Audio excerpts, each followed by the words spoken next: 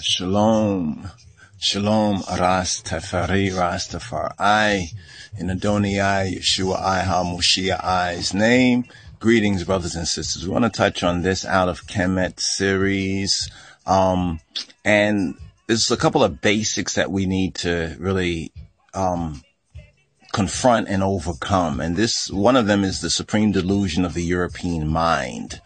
In other words, when we're speaking about what's called Kemet or ancient Egypt, there is this idea, and it's a false idea, that Egypt was all bad. And everything that we can find in Egypt was bad beginning, like Egypt was bad to the bone. Egypt was bad from start to finish. And this is a false,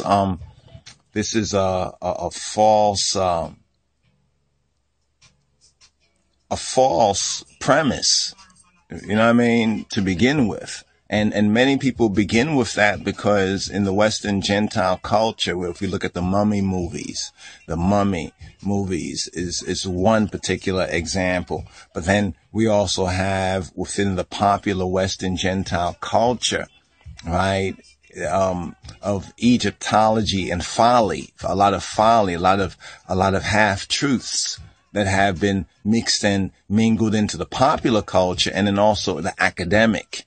And there's been a warfare on the academic level as well as on some level the popular cultural level, even though it seems like on the popular culture level there is still this confusion concerning Egypt. And for us as Ethiopian Hebrews, and we also speak to and for the faithful among the black Hebrews who have dropped the Ethiopian connection because they're connected to some broken branches. But that's a whole other, subject matter to really get into. What we want to just address right here in a couple of minutes is that ancient Kemet, i.e.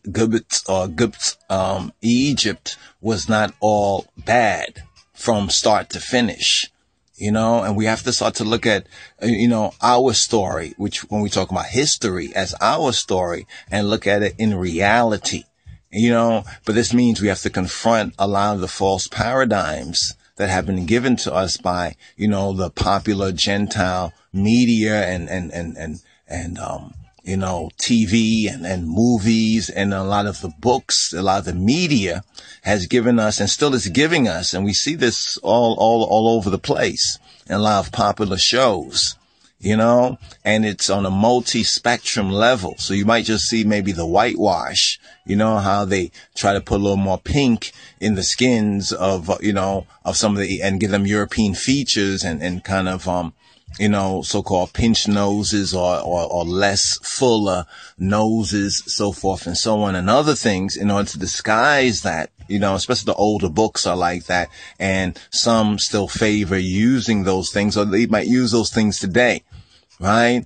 But there is an awareness, right? There is a black awakening, and the real black awakening, the righteous black awakening is the black Israel. Black Israel's awakening, rebirth, and resurrection, that whole valley of the dry bones time, and that birth of a nation, right? That birth of a nation in this Western Gentile hemisphere and in this spiritual Egypt, right? We've touched on that before, right?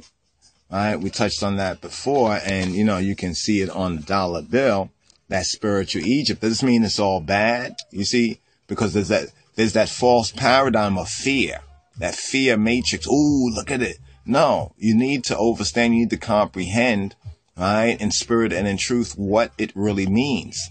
And if there's an evil that is being projected, how to overcome that and how to reverse the curse in the King of Kings and through his Christ, our black Lord and Savior, Yeshua HaMoshiach, right? And one's always look at this one and forget these are two eyes. Right? These are two eyes, right? And almost like the Betutet Chor or Haru, right? In that sense. And they'll say, oh, look at the 6-pointed star, but look at the 6-pointed star and recognize, right? So this right here is the symbol of this modern spiritual Egypt, right? This money spell.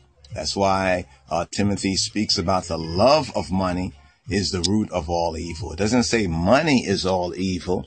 It says actually in the scripture that money answers all things, but that's part of the bondage. You can say the economic, financial, bondage right there, but there's also a spiritual bondage. So we see even in this time that, slavery, as you can call it, or bondage, being in bondage is on, there's a full spectrum. It's not just, you might just see one aspect because that is what you are conscious of, but it's like multi-level, right? And specifically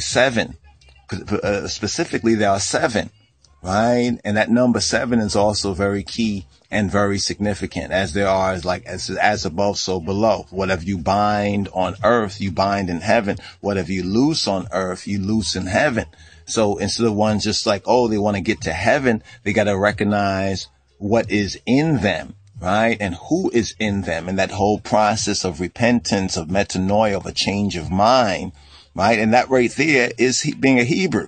When you understand what a Hebrew aperiu really is. So when we see some of these debates and how they keep going, throwing back and forth, slinging a lot of the Gentile white Western presumption on either side, whether the Hebrew or the Kemet, right? And this does not mean that we are going to excuse Egypt or fail to bring out where Egypt went wrong. But I thought it was necessary at first to just state this right here, that in ancient Egypt, Kemet, we have the good, right? We have the bad, we have the ugly. I mentioned that already, right? I'm going to keep repeating this because it's well worth repeating, right? We really have to, because we were born in this world, right? And this world that we was born into is a world of sin.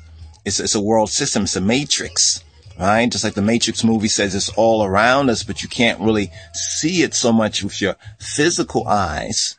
Although when your spiritual eye is open, then it becomes clear to you, right? What you see, your eyes are open. You can understand that, that wicked game that the enemy, like Paul said that we shouldn't be unwise, to his tactics, his strategies, let's not be unwise, brothers and sisters, right? So when we look at ancient Egypt, we have a good period. Let me just give you kind of an overview biblically, and so we can put things into a proper perspective, because it's key for us. When we are studying ancient Egypt, it's not to worship any so-called false gods. You know what I'm saying? Because Moses was learned in all the wisdom of the Egypts. And when we see some of what we see in the Hebrew, of course, there is a connection to what is true. It's not plagiarized, right? And you have to show me the laws of Ma'at pertaining to copyright. There was no U.S. ancient Egypt, spiritual Egypt copyright laws. You see, and this is something we have to get out of that.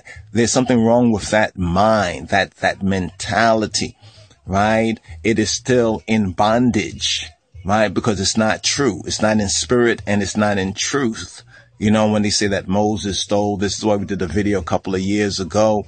And, Slicha, I should have done a few more videos. But we have to keep banging on these particular issues, and those brothers and sisters who are also able to do the same, or to even repost some of the videos here or there to your channel, please do, because though people might turn off to some things at first, oh, I already know about that, I don't want to hear about that.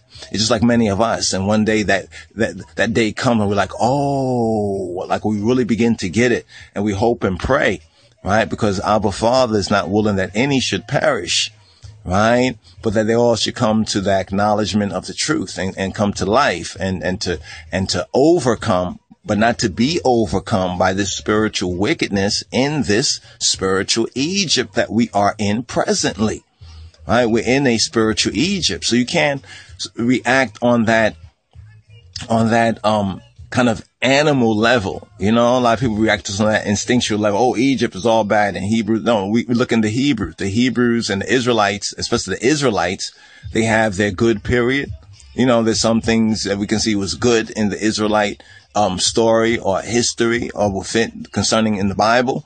And then we also find a bad period, and we also see the ugly, right, within the Israelites. Now it's easy to say, well, that's because these other people, such and such, well, yeah, if you were right, and like the scripture says, people will shake their heads at us, and they do shake their heads at so-called niggers and so-called black people, right? Because we're bringing out all of this to show, well, look how far we fell from, and we're pointing out everywhere else instead of looking within, right? Looking into the depths of our own soul, our own feelings, our own thoughts, our own minds in spirit and in truth. This is why the Bible says that the natural man cannot, receive the things of the spirit, because they have to be spiritually discerned.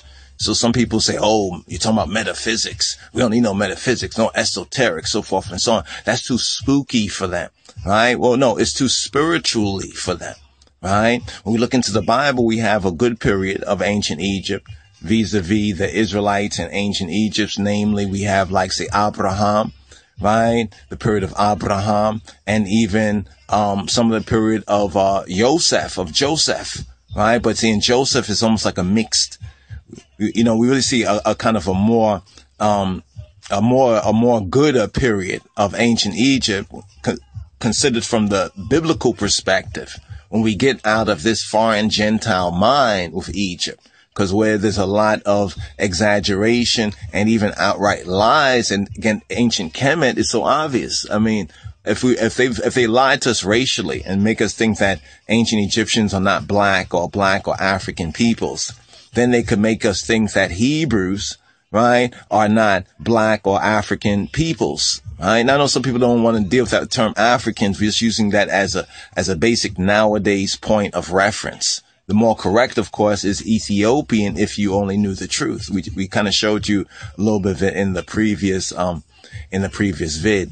But we have the bad period that really comes in after Joseph, but particularly where there rose up a king, a ruling intellect, a Melech, who did not know Joseph, really, who did not know the God of Joseph, or the way of living in harmony with the Almighty that Joseph became a pinnacle for, like a shining light, at the end or the fullness of that period. So after Joseph, we can say the good period in ancient Egypt, right? Was still there a little bit, but started to turn. And we see that turn in the first chapter, in the first part of Exodus.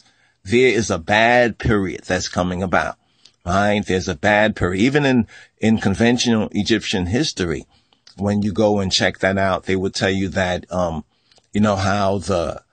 from the south, right, the so-called blacks, Ethiopian pharaohs, or the Nubian pharaohs were continually trying to restore, right, ancient Egypt, or lower Egypt.